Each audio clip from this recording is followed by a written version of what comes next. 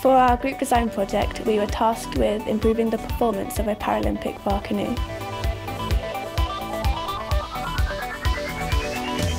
We had to do some initial testing to start with to make sure we understood what the canoe was doing.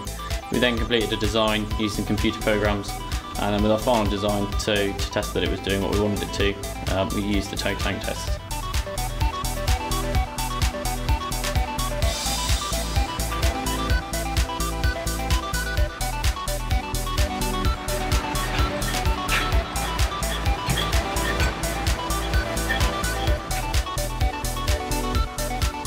Working as a team can always have its problems, but we managed to successfully work as a group to redesign the bar canoe to improve its performance.